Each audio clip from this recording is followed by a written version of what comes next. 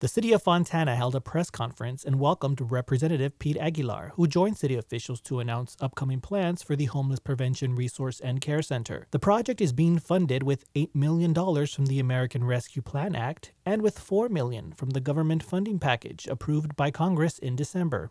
And so this is something that will move very quick because of the leadership that Fontana has put forward. They've made this a priority. Fontana Deputy City Manager Phil Burham said the center will provide job placement and 24-hour wraparound services and will include 3 separate neighborhoods.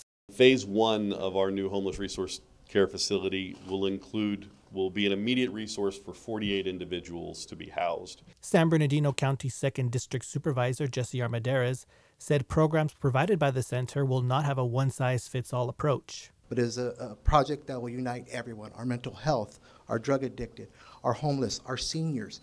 Those who are most impacted are the ones who we are here to help today. Councilmember Sandoval, whose district will be the location for the center, thanked Representative Aguilar and U.S. Senator Alex Padilla for getting the funding through Congress.